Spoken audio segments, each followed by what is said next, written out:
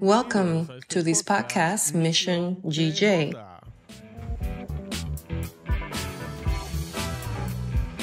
At this time, we have Apostle Erickson Salazar with us. This is good, this is good. We're here flowing with the prophetic for the house. That's right, Lewis says. And one of the biggest riches that we have and we live daily is the prophetic. And more so because it helps us to be able to have a lifestyle, more independence with the Holy Spirit, and more to define our path in the kingdom.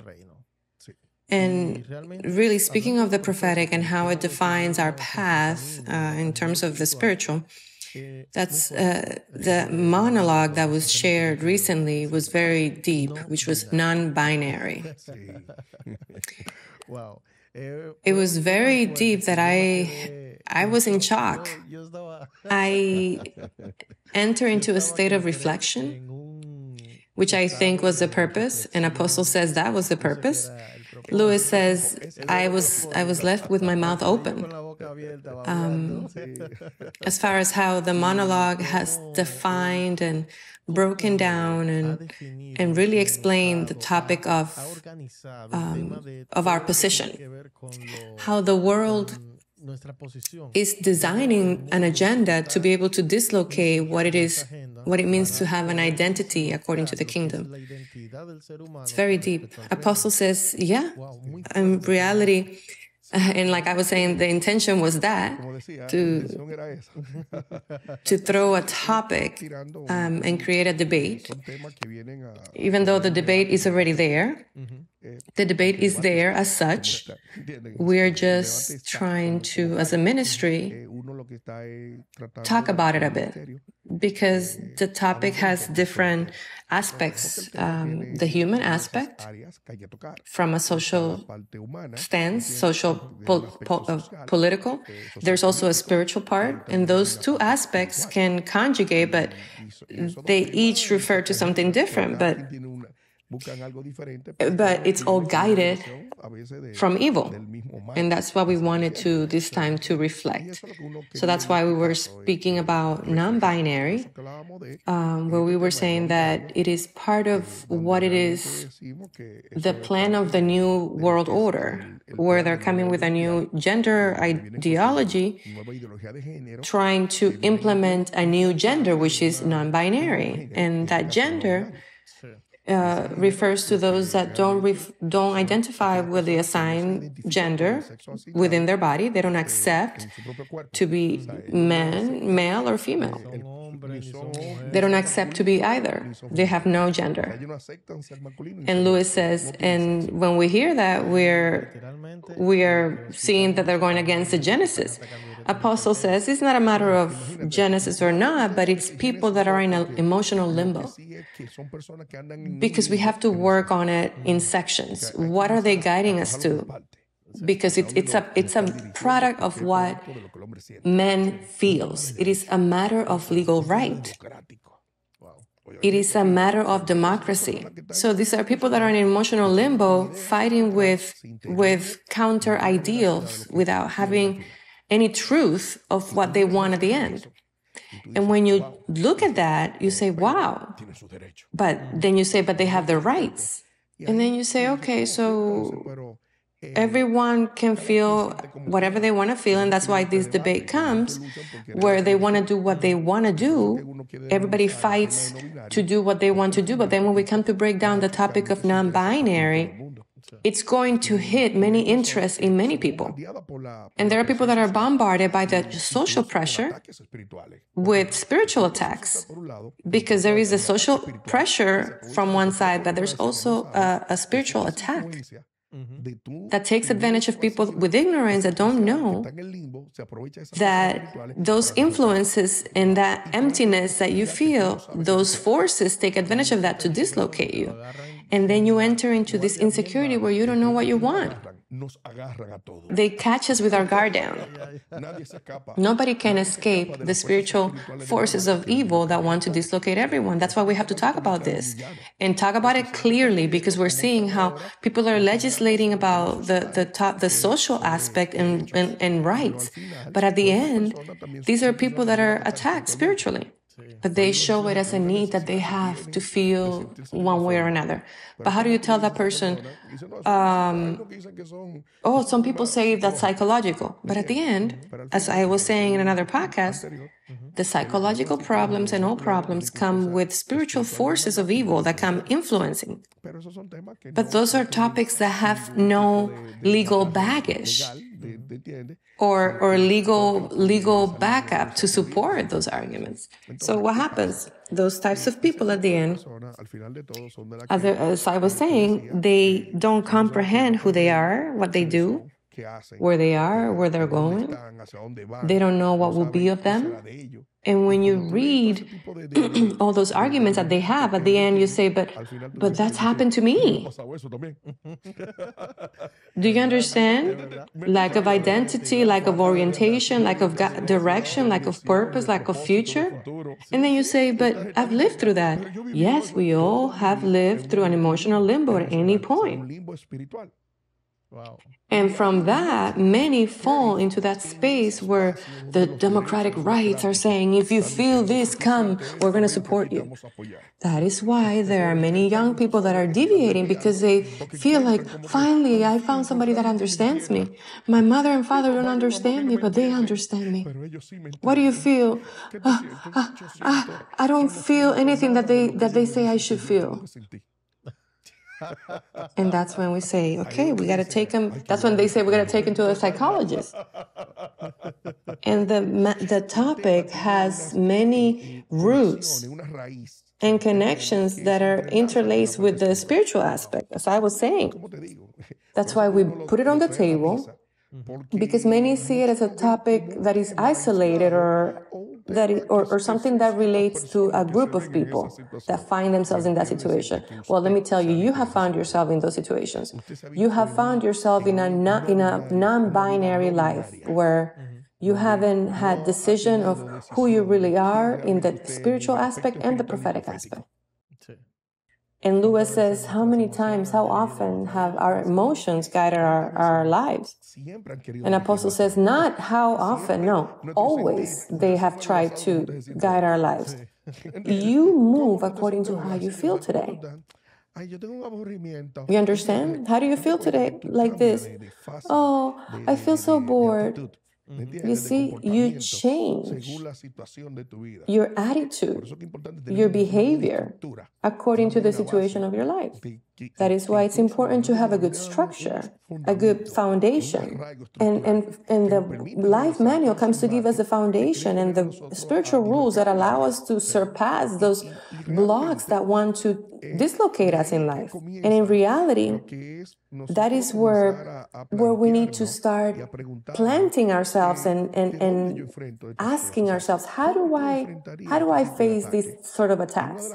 And one of the things that has taken us to either go off route is to not seek the foundation that the life manual teaches us. That is where the deviation comes. Why do we get deviated? Why do we get dislocated? Because we want to do things independently to what was established.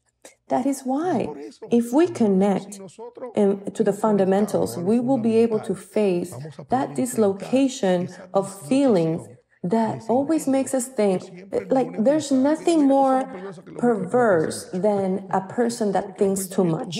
Because the thoughts are usually not founded on the word. They're nothing more than to seek an alternative to what the life manual is teaching me. That's what the thoughts are and the arguments. You leave a counseling session and then they ask you, okay, what are you thinking? Yeah, I'm just thinking. Yeah, but you already received the guideline. Yeah, but I'm just thinking. But you know why we think? Because we didn't like what we were told before. I remember when I used to counsel people, massive counseling, there were always people that didn't ask for counseling. And you would ask them, why aren't you seeking counseling if you needed it? And it was because they knew what they were going to be told. And that is the most dangerous thing. So you want somebody more non-binary than that? Because they're in this indecision, where you even tell them the way and they say, is there no other alternative? Where the established is, well, when they see the established, just say, it cannot be that way. Because they don't feel like that's the way it should be, that should be the only way. Do you feel identified, Luis? And Luis says it's because you're describing me. And Apostle says, I'm so sorry. I'm so sorry. I didn't mean to. Just to be clear, I don't know anything else about your life. I'm not exposing you. So we want to be independent people. We want to go about life without having any commitments or rules. We want to be free to feel. That is the battle that we're having, that we want to be free to feel. And that is where the battle begins, as to where we start entering and becoming a person that wants to deviate from what was established in the purpose for God's children. So there is a purpose established. We want to deviate from that. And that is why everything has been established, but it is against my feelings. And that is why we're bringing this conversation. At the end, the non-binary topic it's about people that don't have a clear and defined identity because they themselves don't want to take on what has been established. And they give themselves that freedom.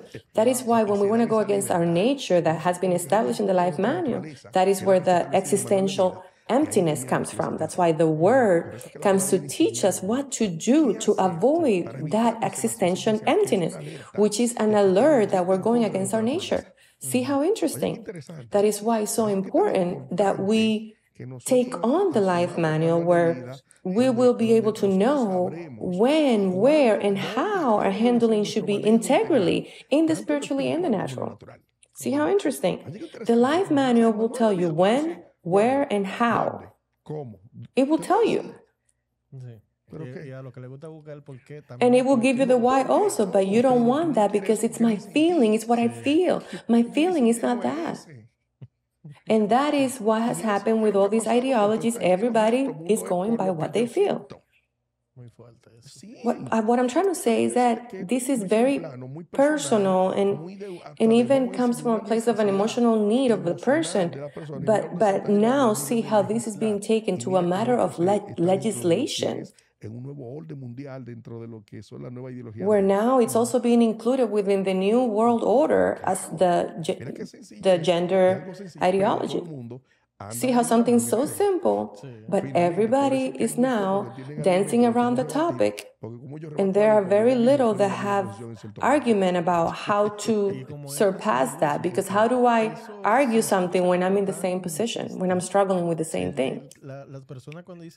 And it's something so delicate, but it sounds like a joke when people say, oh yeah, I'm non-binary. It could sound funny, even humorous, but it is dangerous as far as how it incorporates in society. And then Apostle says, but it's like I'm telling you, it has always existed. That has always existed. What's happening now is that in this new world order now, they want democracy for everybody, but that's always been within the prophetic, where men at the end is going to enter into become out of control, where they're going to turn against God, because at the end, I'm going to tell you, everything at the end has to do with let's turn against God. Furthermore, there's something very deep. In Romans, we have, especially in chapter 1, 26 to 32, very clearly says, Because of this, God gave them over to shameful laws. God gave them over to shameful laws. Even their women exchanged natural sexual relations for unnatural ones. The same way, the way that man turns against God. And it says, in the same way, the men also abandoned natural relations with women and were inflamed with lust for one another. Men committed shameful acts with other men and received in themselves the due penalty for their error. Women turn back. Men turn back. Men want to turn against God. Why? Because we want to do what we feel. So then you say, but that's always existed. Yes. It's because being out of control and doing what I want to do has always existed. Now it wants to be legislated because they want to take out and out of the way what God says. To make it legal, but there's something more that it says in Romans, and then it says, but then it says, God turned them into a blocked mind, which says, do what you want. And we're living ourselves in a very non-binary way because we don't want to take on our prophetic position. And we're dancing around, going back and forth and hanging out with the world, all because you don't want to be the prophet that God wants you to be. There are many that are denying themselves to be what they need to be because they're confused, because their feelings tell them something else. And God already has been fighting with men to save men. At the end, they're still in their enslaved way, where they become reprobed, where God now lets them go to be reprobed, to be condemned. Do whatever you want. See how it is? And it says here, to do things that were not good for them, being full of injustice, fornication, perversity, evil, envy, murder, strife, deceit, and malice. They're gossips, slanderers, God-haters, insolent, arrogant, and boastful. They invent ways of doing evil. They disobey their parents. They have no understanding, no fidelity, no love, no mercy. Although they know God's righteous decree that those who do such things deserve death, they do not only continue to do these things, but also approve of those who practice them. That is Romans 1:26-32. It's very powerful. And this was coming to me with this whole thing of non-binary, which is no more than the manifestation of that reproved person, where now they're being let go to do as they please. But that's also connected to the end times, where the rebellion and obstinacy it's manifesting itself, and that is what accelerates and provokes the coming of Christ. Because there are many people that have lost their identity because they haven't submitted to the prophetic, to what God has established. And you have to put your guard down, because we cannot continue to go against the purpose. We cannot continue to move against the purpose of God. And there is a battle between us not wanting to take on our calling, what we have to do, and that is dangerous, because the enemy is identifying that type of person to steal from them. There are people that you ask them, what are you doing? And they say nothing. And they think that because they're not doing anything, they're not doing anything. You are doing a lot. You know why? Because you're not doing. So you're doing harm. And there are people that are doing harm because they haven't been able to connect with what they are. Apostle, that part was for me, Lewis says. It was deep when I was able to identify that when I don't do is when I do more harm. That was a big confrontation for me, because I saw it reflected in my environment. My surrounding showed and reflected what I supposedly wasn't doing. And Apostle says, and that is where a non-binary person comes up, in not taking on the role that corresponds to them and staying in the place where I don't know, I don't want anything, and I'm just not trying to take anything on from anywhere. And that is where we were saying that we have to think about the fact that there are many that haven't taken on their prophetic calling because they're walking around like non-binary people. How are they going around without any sort of identity, without any sort of purpose? without any sort of commitment. You don't have to pretend to have reached everything, to have reached it, to have made it. Meaning, we're not trying to say that I'm this way or another. No, we depend on the Holy Spirit. We talk a lot about depending on the Holy Spirit. You know why? Because we can't do it alone. Something interesting about why God sent Jesus Christ. It was because men couldn't save themselves on their own. Men fell into sin because of their independence.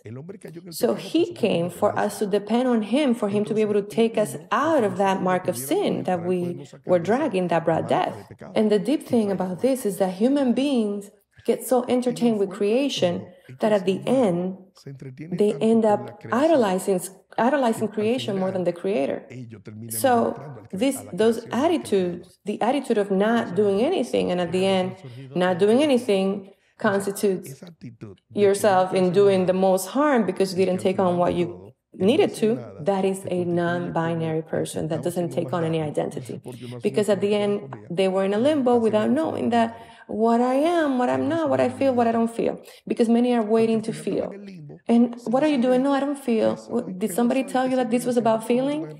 This is about taking on based on what he already said. So there are people that the bus has left them expecting and waiting to feel when they had a ministry that was designed to guide them to the purpose. There was a prophetic frame for that purpose to start to construct itself in your life. But no. The rebellion in us. No, because I don't feel. No, I don't feel. Everybody says, I was told to do this, but I don't feel. It's not what you feel. So there are people that because they don't feel, because they don't like, because they don't feel, because it's not delightful to me. Because of that, because religion moves by feeling, but we don't handle ourselves by that. We handle ourselves by obeying based on a chain of command, and that's it.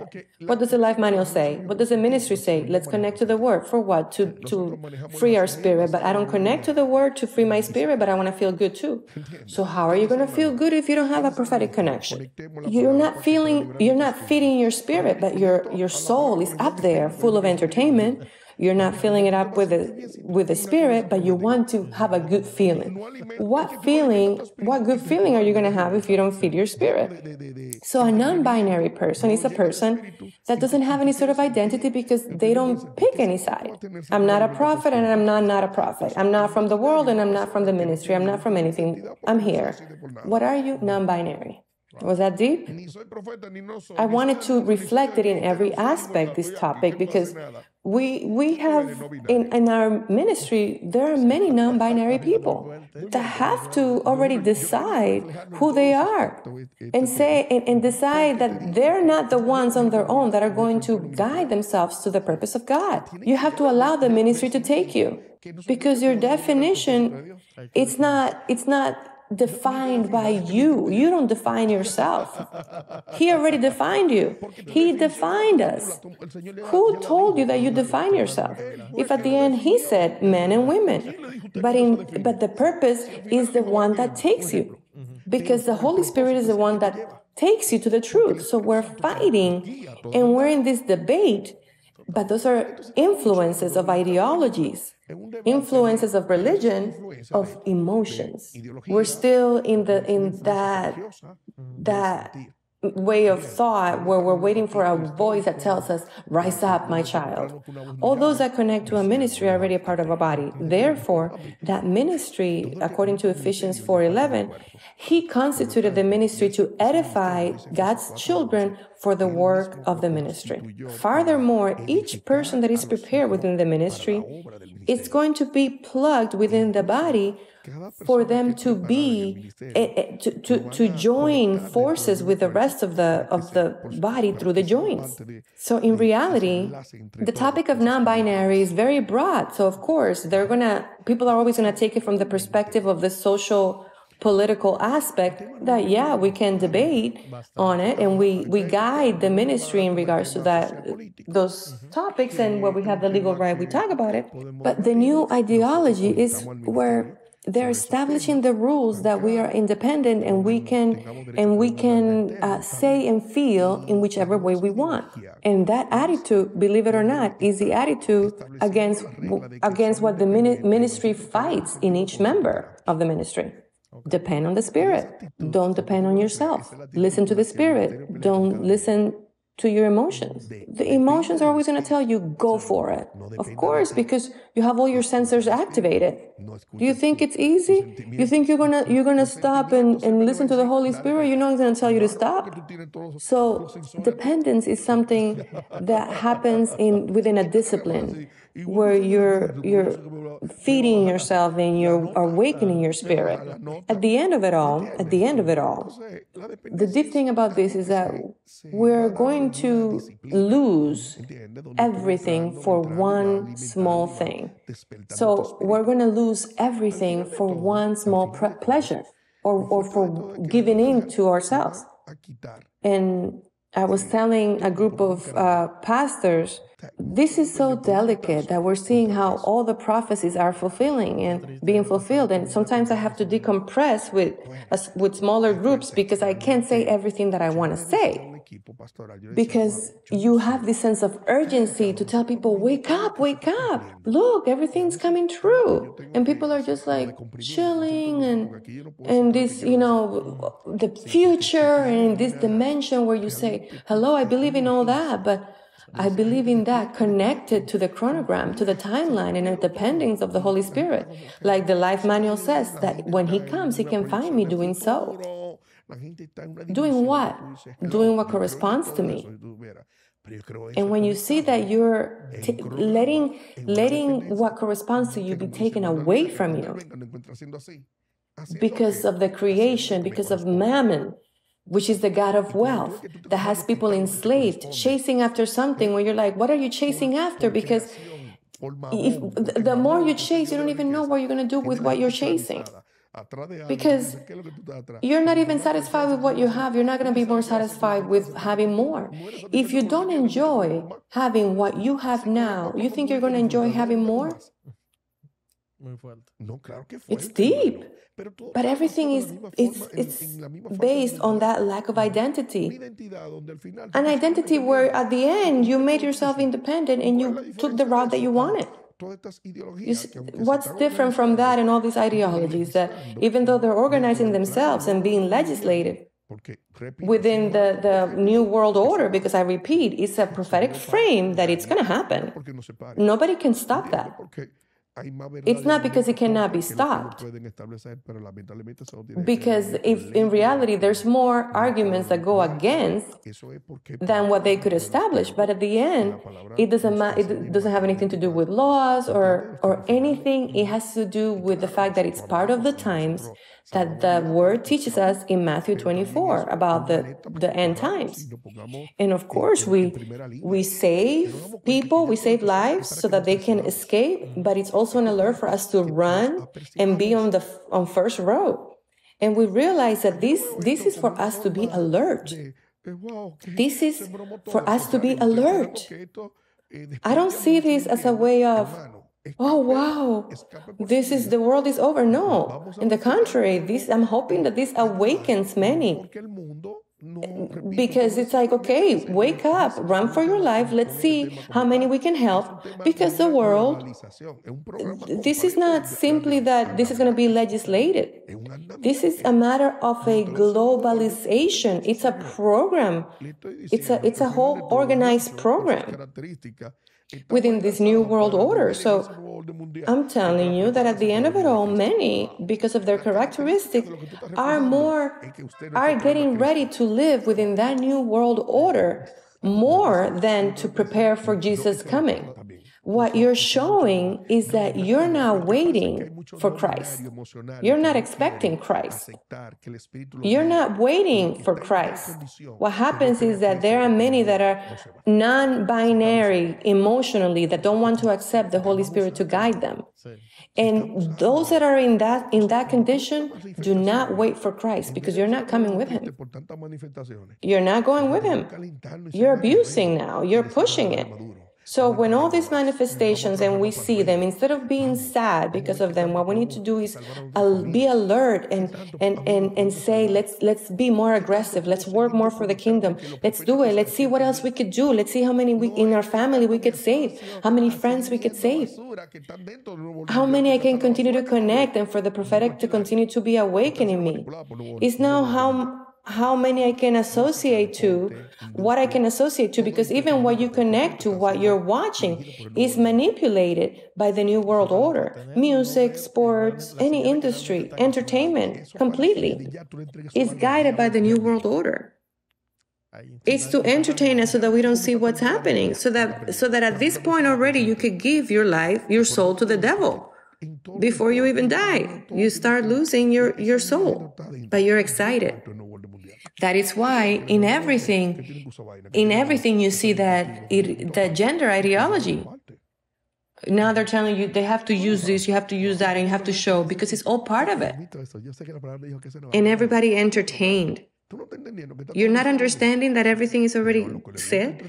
But those that like to be entertained, okay, continue to entertain yourself. What I want you to know is that God himself, as Romans said, he turned them into a reproved mind. All those that persist in living as they want, he himself or that person will find their own consequences.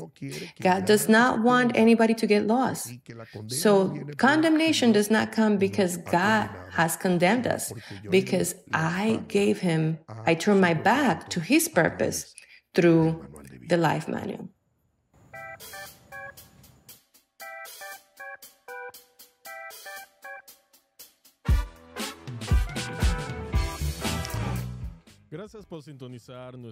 Thank you for tuning into our podcast. We will see you next time.